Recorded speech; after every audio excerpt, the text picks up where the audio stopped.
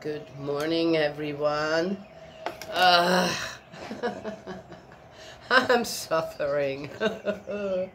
After nearly 2 years of never having caught a cold or anything, now I got one.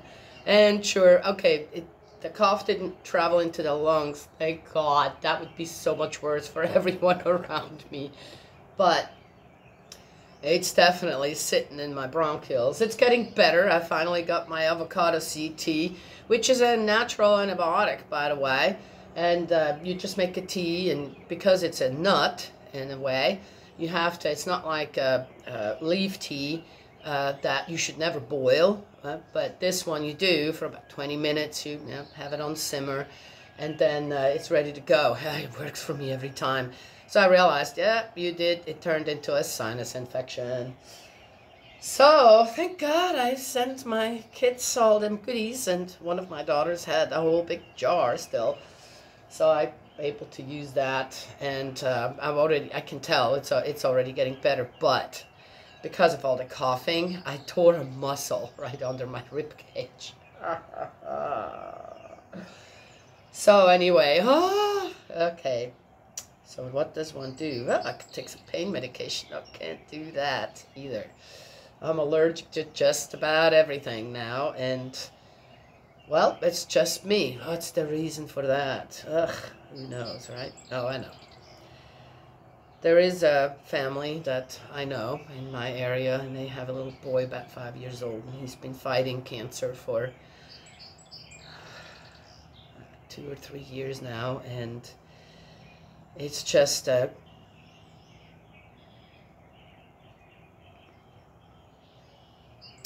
horrific journey it has been for this family. And that little boy, oh my gosh, he's just such a trooper. And when I'm in the shape that I'm in right now, where, oh my gosh, I just have to bite through the pain, I offer it up. I offer it up to Spirit World, right? So Spirit World can take that little bit of pain that I'm willing to just, okay, I'm good, I can take this. So this boy will have, it's like this, a little bit of this energy, that healing energy, right? Yes, this is, can be brought there for him to, for his system to not be in pain, to able to just sustain. Yes, this is how the physical and the spiritual work together. That's how we work together. And so anyway, so I'm good. I'm going, okay, for how much ever long it's going to take, I'm good. I know this isn't going to kill me. I don't need to go to the hospital or anything. I just have to, okay, for as long as it takes. And please, I see I just saw another post this morning going, yep, I got it. Yeah, that's a bit foreign to some of you, isn't it? Yes. Okay. Well, anyway, so who knows? So if you're in pain, offer it up. Offer it. Spirit World can work with that. Yes. Okay. So then, okay, so here we are. Ever since I saw that or heard about it, I kept thinking, okay, about Hyunjin and his wife's visit to Japan and Korea, though it seemed like they were in China in that one video. Anyway, it seems a little bit confusing. And, look at that, and I can't just, I can't do that. It's not what I do. Again, if you guys would not be attacking True Mother in the way that you are in this group, other Sanctuary Church members, I wouldn't have you do whatever you want, but you are. And no, I can't let that slide. I have to say something. I have to do something. I have to say something. What am I going to do? Right? Yeah. Try to teach you? Well, you don't want to be taught. Anyway, Damien Dunkley's video is amazing, and you should listen to it. That's a true man. He understands. He gets it. Why some of you men are fighting that in the way that you are doing, I'm not getting it. I just don't understand why you do that. There are so many problems in the world through abuse of women and children. And you wanted to keep it that way, or how do you think a solution is possible? Okay. Well, this has been going on for a long, long time. Anyway, so give it a good listen. Listen with an open heart to mind, and acknowledge and what True Mother is actually trying to do. All right. So he's Hyungjin is in Korea, Japan and Korea, and he's doing his thing there, and he's going to the inauguration of the new president. So I thought, oh, I'll go and check up a little bit on that new president. So one of the reasons, no doubt, that Hyungjin actually was invited to that is because in 2011, where did he go? North Korea, right? And this president, so no doubt, it's like, oh, this guy has been there, so I could maybe get this new president and get some information from him, or this or that. Okay. So there's a noble idea of this new president that, yeah, he has some ideas on how to unify the two countries, the two sides. Okay. And then the next thing I see is he's planning to move the Blue House, right? Okay, wherever. He doesn't want to stay up on that mountain. Isolated, this or that. I'm not sure. I mean, what does it matter where your residence is as the president? You can move and travel around wherever you want to, right? Okay, but that's what he wants to do. He wants to, and the people are, hey, wait a minute. What? That's the first thing on your mind? What? We don't have, do you know how much time and money it's going to cost to move all that? Yeah, or to, just, all right, relocate everybody, everything, including, so he's going to build another Blue House where or what, or, right? And the people are like, look, we thought kind of you would, the economics in South Korea, that should be on your mind. I'm not sure why. The people feel that way. That's the South Koreans. Hey, I'm just regurgitating what I saw and read about, and what the people already are unhappy about with this guy. Right? He's not even been inaugurated. Well, anyway, to get back. Okay, maybe a bad move on, and maybe he'll says, okay, that's not going to work, so let's wait with that.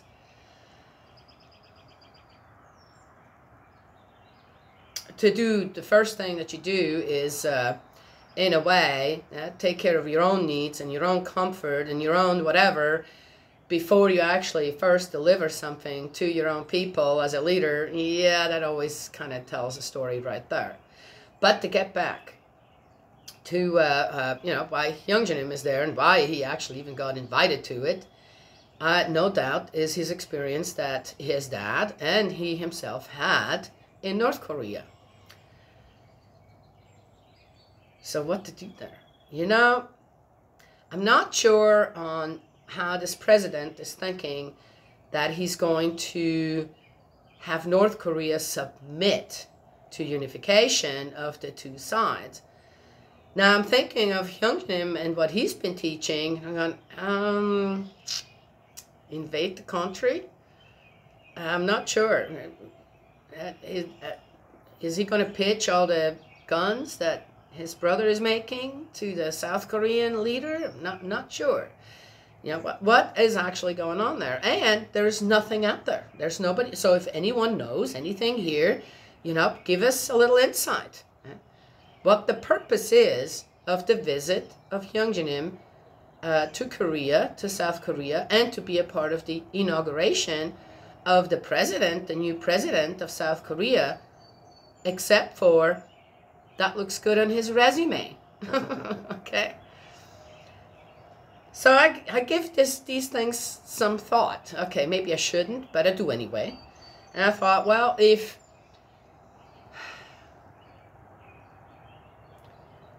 with the teachings also that Hyungjin, the older son, he's been working or trying to put some awareness out there about reunification of both sides.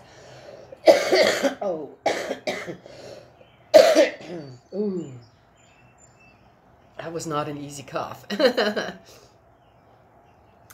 Then maybe those two should get together, and Hyung Jin Im should get some of the experience that his older brother has with all that as well. And maybe together they could pitch something to this new South Korean leader, including what he has in mind. And maybe that actually will move forward. That would be an amazing thing. Why would I be against that? Oh, just because? No, I'm not. It's a dumb thing to do. This isn't just about my side or anything, or your side. It should never be that way. So I thought, if they could somehow establish or have some kind of a plan where at least the visiting of both sides would be open. But how do you do that without North Koreans then coming to visit South Korea and they don't want to go back? Then you've got a problem again. So how to do that? How to do that? How to, in a way, teach the people of North and South Korea that if we want this, if we want at least to have open visitation of each other's families, this, that, then we have to abide by the rules that come with it for now, right? Is that going to be possible? That's very, very difficult to project, right, into the future. But it might be something, right? If 100% goodwill comes from South Korea with that, where no, we can't stop anyone from just hiding suddenly, but maybe there can be something, some way, where we can have this open, an open border per se, right, for relatives, for people to visit each other. Right? I mean, they had those in the past, right? Very, very regulated, in a space, this and that, but you never know. You never know with whatever is going on in the world right now, right? And with True Mother making certain foundations as well, all over the place. Maybe there is a possibility right there. I feel like there's a glimmer of hope, right? Yes? No? Has to be all done by, okay. Well, I'm just saying, those were my thoughts. Yeah. I want to pray for that. And I hope that in this group, there is something that we could all kind of just stick together. Would you not pray for this little boy? Would it matter to you if he was a part of Hyung Jin Im's family or a part of True Parents' family? True Mother's family? Would you not pray for that little boy who suffered for so long now? This boy is going through hell with all their treatments and this and that. And then the decision making of the doctors as well. He doesn't have enough of them platelets, and he probably has to discontinue treatment. Well, if he discontinues treatment, is there any hope? This, that, And then, the next thing, okay, is he allergic to this shunt or whatever, which is a big problem. Or is the pain that he's going through again now something different? Right. We should try and unite, at least, and just pray. Give the information. Right? I'm going to try. I will try to give more of what I find. Right? That's it. Look, inauguration of which is coming up. All right, so he won against it, which they only have a 5-year term. That is interesting. I go and read up on all this stuff in other countries. And why did Hyung Jin Im actually get invited there? Right? Oh, I found that. Oh, this new president actually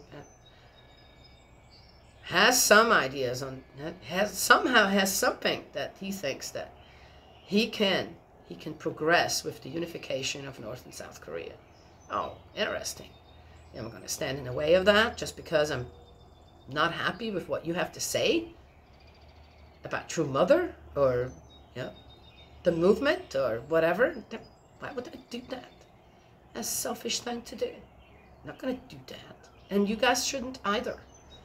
So we should pool our information together and say, okay, all right. And Some of you, maybe you are in good contact with Hyungshin or Cookshin, I don't know. Okay. And said, hey, sent some ideas his way. Yeah, this is what we came up with in our group. Maybe it will help you. It'll help you in the relationship with this president and in giving, add on to some of the ideas, or kind of, form a bigger picture and a stronger picture of how that could happen. Yeah. Yes. It's got to be horrible to have family on one side or the other and you can't even see each other. How blessed are we here in this country? Yeah. How blessed are we to complain about anything we want to? Well, anyway, that's what I wanted to share this morning. So, I'm going to keep praying for, that's why I want him to have a safe trip and a positive trip. And, hopefully, one more step. I mean, true father would love nothing more. Something that wasn't done while he was alive. Couldn't be done yet. Right? But I think we'll all have to work together. We can't keep this infighting stuff going on. Right? Yes? Yeah. Anywho. Okay. That's what I wanted to share. God's love and blessings always. And I will talk to you another time.